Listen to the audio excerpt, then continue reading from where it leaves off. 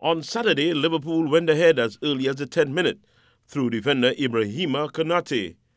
City's American goalkeeper Zach Steffen has himself to blame for goal number 2 after he held on to the ball for too long and was dispossessed by Sadio Mane, who finished the move. On the stroke of half-time, Liverpool's lead was 3 as Mane rifled in at the near post past a hapless Steffen. Jack Grealish pulled one back early in the second half for the Manchester outfit, and Bernardo Silva tapped in the second with 90 minutes on the clock to rattle the nerves of the Liverpool faithful. But 3-2 is how it would end.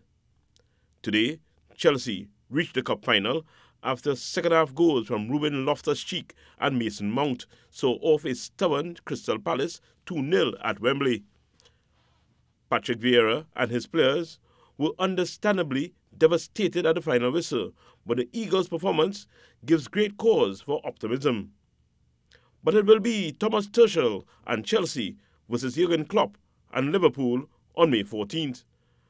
Wayne Cunningham, TTT Sport.